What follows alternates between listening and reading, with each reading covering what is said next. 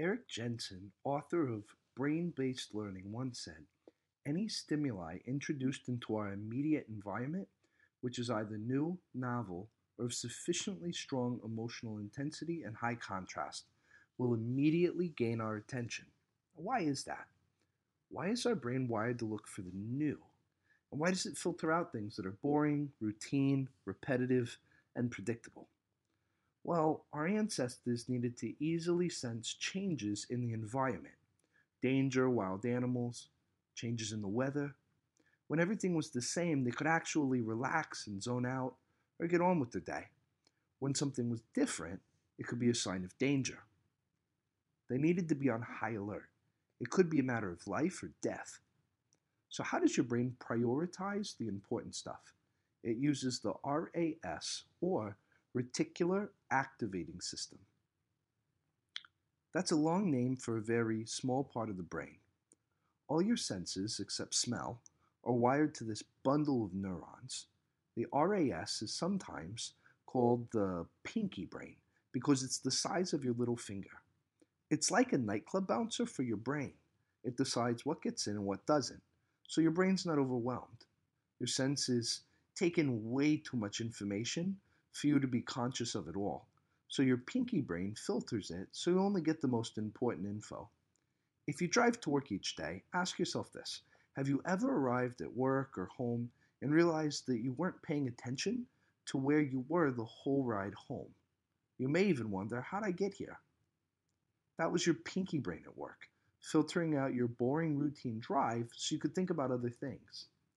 But if something novel happened, like a car swerving into your lane, the pinky brain would have sprung into action and yelled at you to wake up, stop, pay attention.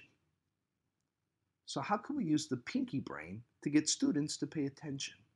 We could focus on four things the pinky brain loves: novelty, contrast, meaning, and emotion. Novelty. Anything new is going to stoke the pinky brain's interest, especially new ways of learning and class activities students are not used to. Contrast. The brain will be alert to changes in the learning environment. It notices contrast between two different activities or topics. It also pays extra attention when something is different than they expect. Meaning. When you make your topic personally meaningful to your learners, the brain will sit up and take notice. Students care more about the topic being meaningful to them than to you or the institution. Relating the topic to their life, situation, interests, or values can be very powerful. Emotion. Ever wonder why storytelling is such an incredible learning tool? It's because the brain loves emotions, both positive and negative ones. The more emotion a story or lesson has, the more memorable. Tapping into emotion also allows learners to pay attention longer. If the topic is exciting or emotional, they'll be on the edge of their seat waiting to hear more.